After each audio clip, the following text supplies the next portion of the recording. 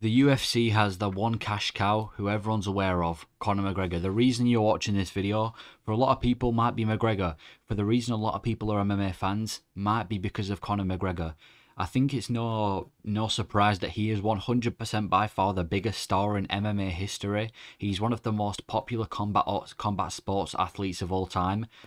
But his career's fading away. He's getting drunk, he's on drugs, arguably on steroids. He's been losing his past couple of fights. He hasn't had a fight since 2021, and when he did, he broke his leg. He's in a very dark spot in his career right now. But we need a new star. Now, one thing I want to clarify is I don't think there will ever be another McGregor. I just don't think there will, and I think if there was, we would have heard of them by now. I don't think there'll ever be a guy who as big as McGregor, but today I'm going to give you a list of people who I think could create a buzz that was on the same level as Conor McGregor. That was, well, maybe not the same level, but was on a level of Conor McGregor. Essentially, people who I think could be huge stars in the UFC and potentially the biggest star in the UFC at one point. Now, there are some rules for this.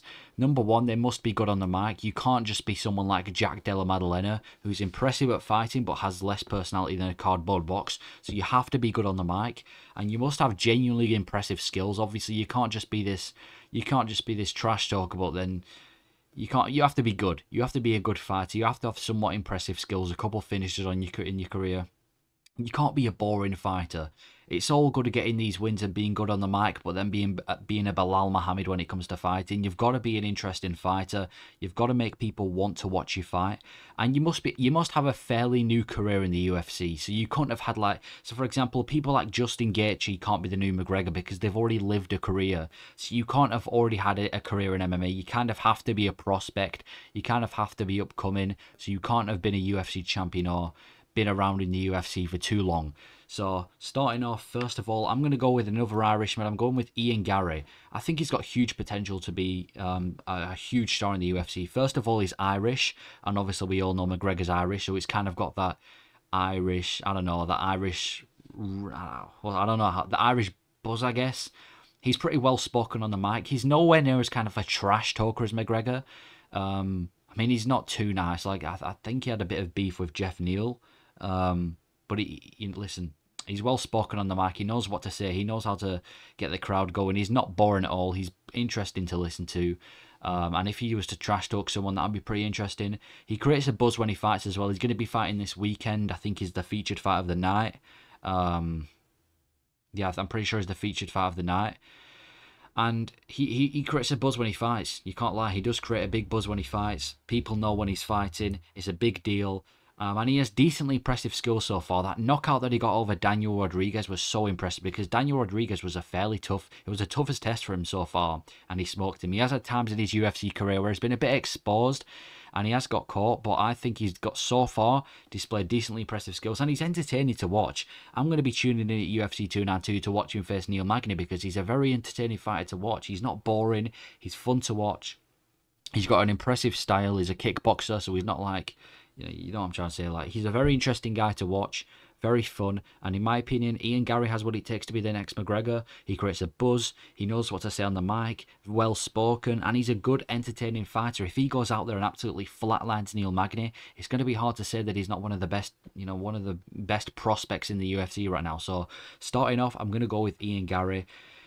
Next up, I'm going to go with Sean O'Malley. Now, the one thing that critiques me from putting Sean O'Malley is the fact that he's fighting for a belt, and in my opinion, Sean O'Malley doesn't have the same buzz that McGregor did when McGregor was fighting for a belt, but I still think O'Malley's got potential. He's already a huge star in the UFC. In my opinion, he's in top 5, top 10 biggest stars in the UFC right now. And if he wins the belt on Saturday, let's say he goes out there and flatlands, what's his name? Aljamain Sterling, he's going to create a huge buzz. He's going to be a huge star. People will be talking about him. He'll be getting headlines. This guy will probably be the most popular or one of the most popular champions in the UFC right now, maybe besides Adesanya. He's somewhat fun on the mic. I do think he's a little bit overrated. People talk about him as if he's one of the best trash talkers in the UFC, but then when he had a press conference with Peter Yan, who doesn't even speak English, he got bodied. And he's a fun fighter to watch. I really like his style. He's kind of got a weird kickboxing style. Very very tall, very lanky. He's got power as well. He can put people to sleep. So I'm going to say Sean O'Malley has what it takes to become a huge star. Already is a huge star, to be honest, but he can be even bigger. If he goes out there, flatlines Aljamain Sterling, and then flatlines him again, and then beats Merab, it's going to be hard to say he's not one of the biggest stars in the UFC. So I think it depends on how good he is in his next couple of fights, but the next fight is a make or break for him, and I think if he makes it, then he could be a huge star. Next, I'm going to go with... he's also fighting in UFC 292 as well, main event. Next, I'm going to go with Khamzat Chimaev. I think he's probably the closest thing we've had to McGregor. Like I said, with Sean O'Malley, he's already a huge star as Khamzat Chimaev. You know, a lot of people know about him. Even the casual MMA fans know about him, so he's a well-known person. He's extremely dominant as well. The only fight in his career that hasn't really been dominant is the Gilbert Burns fight, but apart from that, the way he ragdolled Kevin Holland, nobody has done that to Kevin Holland before. Li Jingliang, no one's done that to Li Jingliang before. He's going to be fighting Paulo Costa, which is by far going to be his toughest test at UFC 294. And if he ragdolls Paulo Costa like it's nothing, like this is kind of like he's kind of got the career start that McGregor had, where McGregor was just beating people in the fashions that he shouldn't have beaten, sleeping people who shouldn't have been slept. And Khamzat's kind of got the same start to a career where he's beating people in ways that he shouldn't be beating them. He's genuine champion material. I do think he will be champion one day. People are going as far to say he's going to be the first triple champ in the UFC, which is crazy, but listen, anything's possible. He's a trash talker as well. He's kind of like the evil Khabib. He knows how to trash talk. He knows how to rile up his opponents. He's trash talked or had beef with nearly every one of his opponents. And he's already very well known. Like I said, to the average casual UFC fan, a lot of them know Khamzat Chimaev. So if he goes out there, if he becomes champion, he's already going to be a huge star. He's kind of like a mix of McGregor and Khabib, which the two biggest stars in the UFC's history.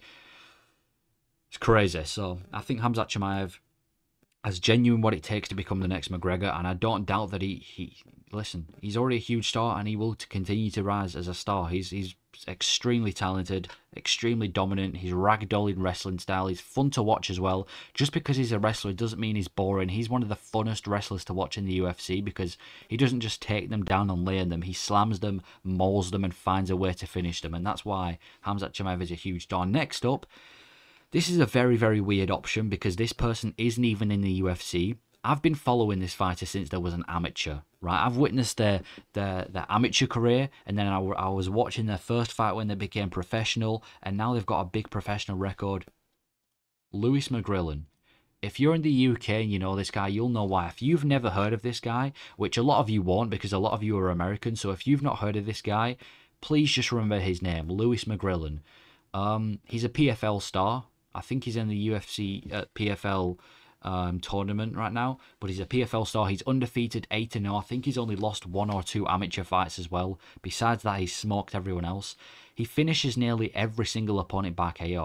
I want to go as far to say that he's won every single fight by finish, or maybe only 1 or 2 fights not by finish, but he's won at least 80-90% of his fights by finish. He's a knockout artist. In the UK, he's created so much buzz. He's not even in the UFC, and so many people know about him. So many people have heard about him. Even in PFL, he's getting the crowd to chant his name. So he's kind of got that early... He is the closest thing right now, in my opinion, to early McGregor. He is the closest thing to early McGregor. He's a trash talker. He creates beef with his opponents. He's a trash talker. Maybe he's not being humble, but listen, you watch his face-offs, he's pushing them about. I'm just saying, remember this guy's name. He is a huge potential. I think in the next 3 fights, I think if he wins the PFL tournament, or I don't know, wins a couple more PFL fights, I genuinely think he'll be in the UFC soon. And give it 3-4 years, and this guy will be a huge star in the UFC. Just remember his name, Lewis McGrillen. He's a huge PFL star. I've never really seen anyone have this much buzz outside of the UFC. I'm going with Lewis McGrillen. Probably don't know who he is, but trust me. Watch his fights. Watch everything about him. Next up, another English fighter. Now, you're all going to roast me for this one. Paddy Pimblett. Listen, before you all start typing that I'm talking trash, I'm waffling. Listen, he's already created a huge buzz in the UK. I've said the word buzz about 50 times, but he has.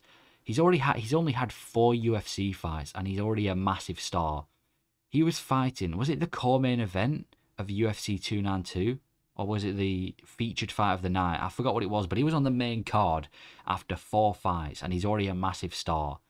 No fighter has 4 fights in the UFC and gets himself on a main card. Maybe besides Alex Pereira, I don't know. But what I'm saying is he's already a huge star. He's got fans and haters, but people tune in to watch.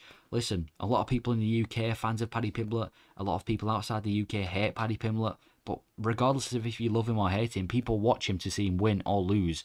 People tune in to see him get knocked out like Molly McCann.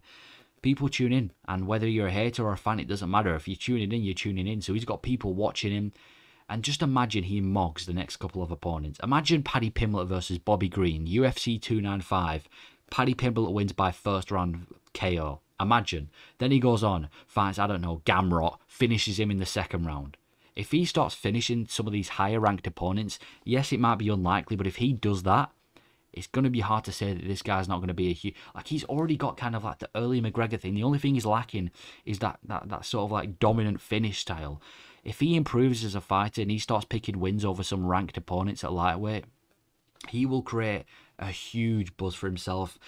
Even in the UK, I haven't really seen a fighter make a crowd goes wild for someone as Paddy Pimblett. You watch his fight nights in the UK, his first, I think it was his second and his third fight in the UFC, he created so much buzz in the UK. I keep saying buzz. He created so much... Like, you look at the crowd, they were going wild for Paddy Pimblett on his second and third fight. So here in the UK, he's a huge star. I'm going to say Paddy Pimblett.